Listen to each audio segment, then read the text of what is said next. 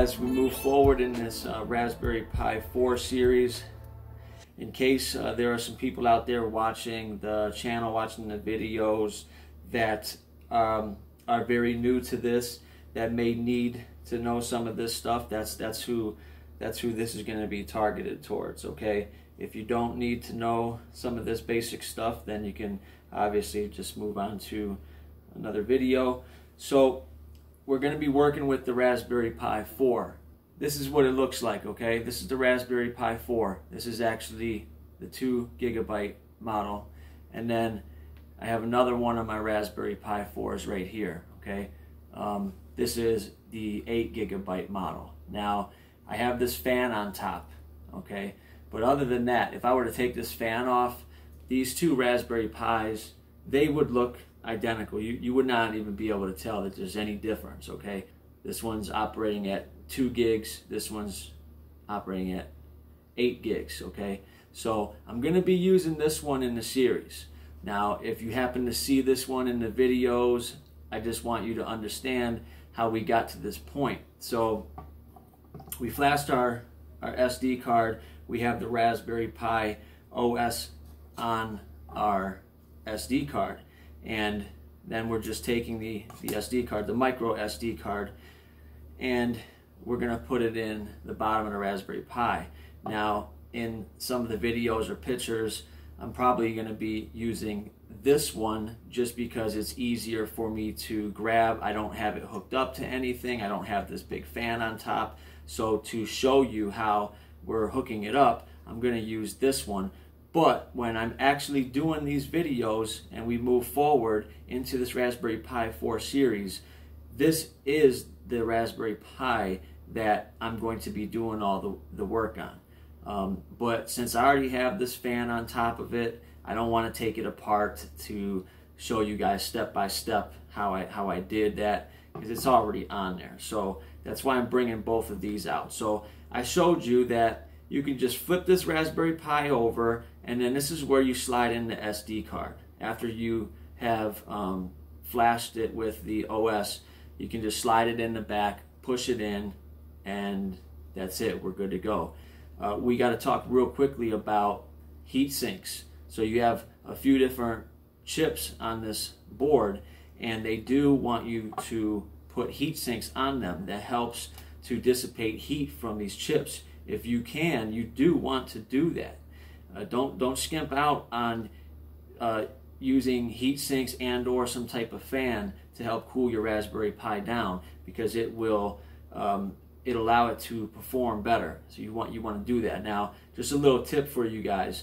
I've had to do a lot of things with my Raspberry Pis, and though you may have a Raspberry Pi and you may think that you're going to be using it for one thing, down the road, especially if you continue to learn and experiment with different things, you're probably going to end up using your Raspberry Pi for something completely different eventually.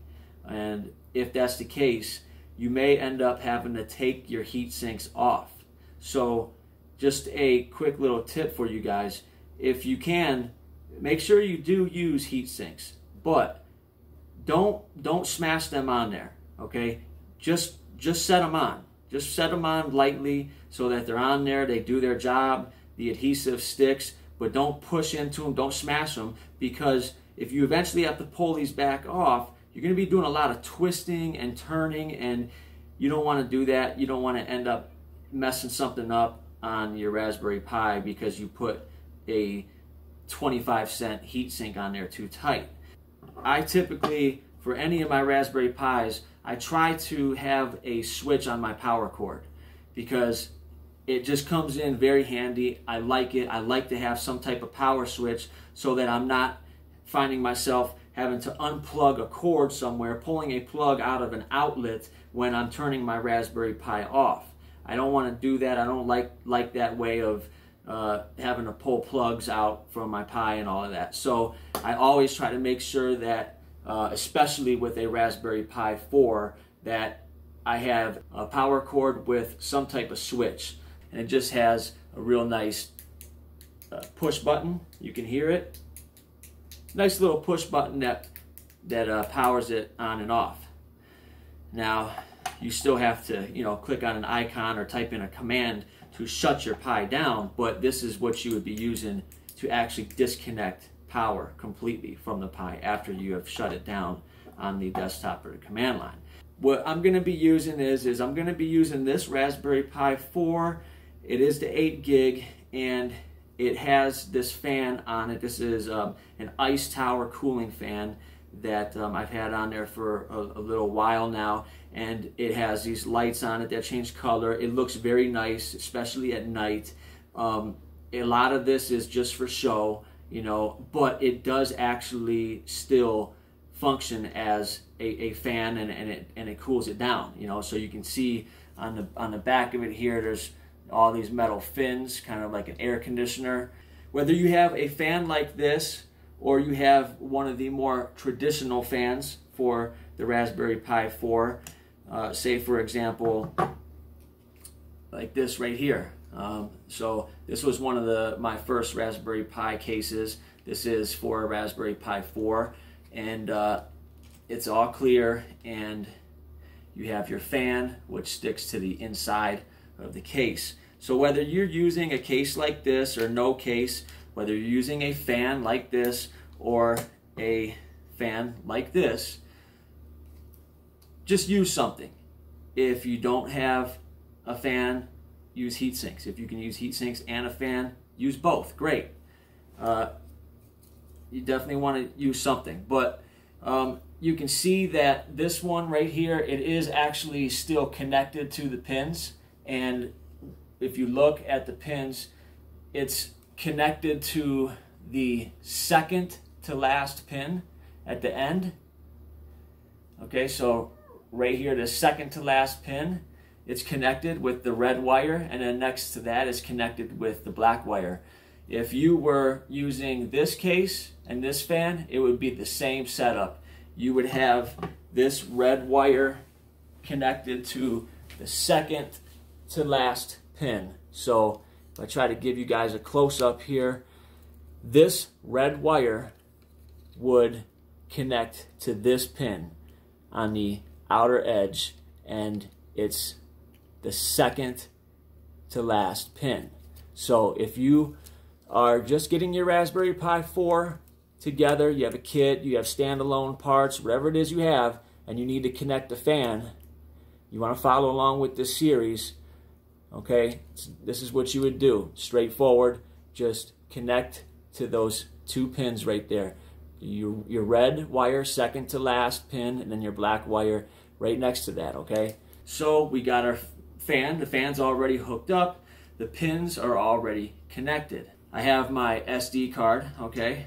Remember, I got my power cable, okay? You're gonna take this end, and to power up the Raspberry Pi, you're gonna have it plugged in right there. This is how we're gonna be getting power to our Raspberry Pi, okay? And then we're gonna take an HDMI, and one end has the micro HDMI, and I'm gonna plug it in to that very first one right there next to the power, okay? And then the other side of the HDMI, it has the full-size HDMI plug end, and this is gonna plug into my monitor, which in my case is gonna be a TV.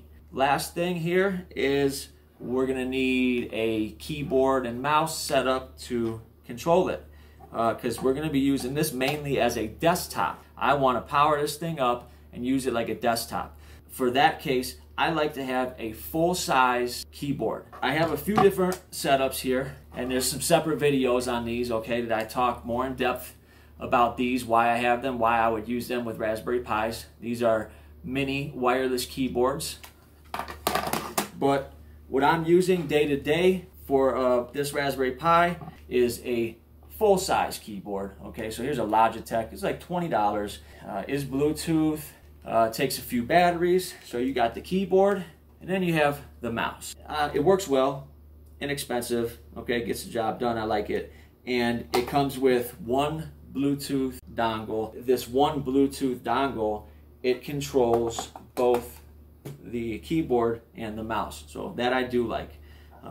I'm only plugging one thing in. So it doesn't matter if I do the USB 2.0 or the 3.0. These blue ones right here, those are your USB 3.0s. These are your 2.0s. It really does not matter, but my go-to is probably typically just to plug it in right there at the end in one of the USB 2.0 ports.